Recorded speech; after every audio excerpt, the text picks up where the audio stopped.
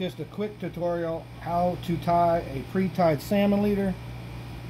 It's not even really a tie, it's just a wrap. You're never actually tying anything off.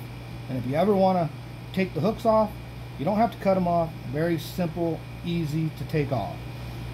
First thing you do, put the line through. All you do is wrap it around the eyelet about 10 times. 3, 4, 5, 6, 7, 8, 9, 10. And then go 3 back toward the eyelet. 1, 2, 3. Hold it. Feed this line back up through the eyelet. Pull it tight.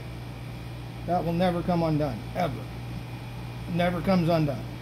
And then when you want to put your second hook on, very simple.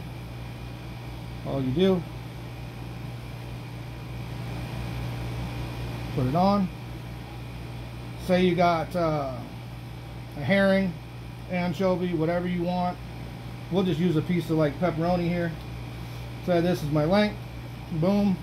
Got my length on there. I want to size it up. Boom. Got your size.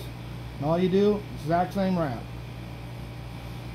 2, 3, 4, 6, 7, 8, 9, 10.